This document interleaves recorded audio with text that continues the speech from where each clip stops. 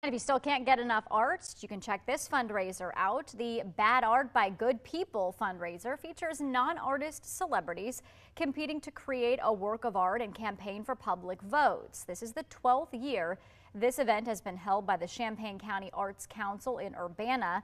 The event May 5th is sold out, but there is still a way to participate. You can check out their website where you can vote for your favorite entries. You'll find a link to this page on our website under As Seen on 2 News.